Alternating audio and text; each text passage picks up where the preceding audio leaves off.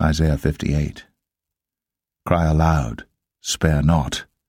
Lift up thy voice like a trumpet, and show my people their transgression, and the house of Jacob their sins.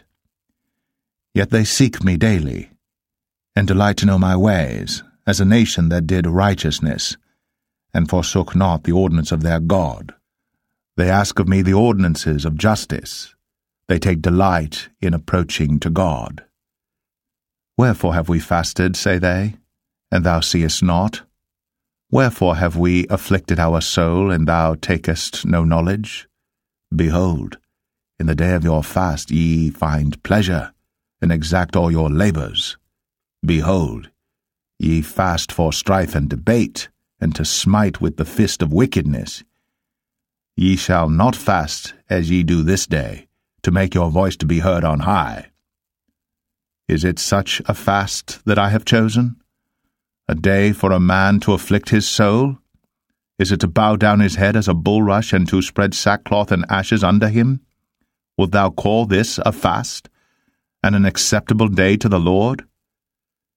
Is not this the fast that I have chosen, to loose the bands of wickedness, to undo the heavy burdens, and to let the oppressed go free, and that ye break every yoke?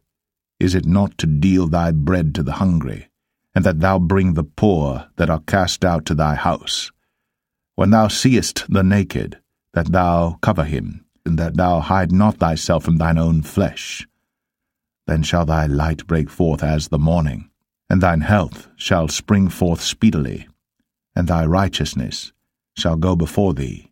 The glory of the Lord shall be thy rearward. Then shalt thou call, and the Lord shall answer. Thou shalt cry, and he shall say, Here I am.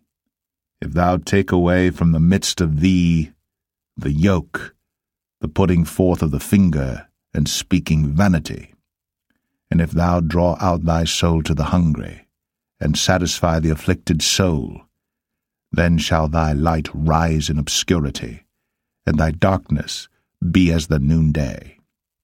And the Lord shall guide thee continually, and satisfy thy soul in drought, and make fat thy bones, and thou shalt be like a watered garden, and like a spring of water whose waters fail not. And they that shall be of thee shall build the old waste places. Thou shalt raise up the foundations of many generations, and thou shalt be called the repairer of the breach, the restorer of paths to dwell in.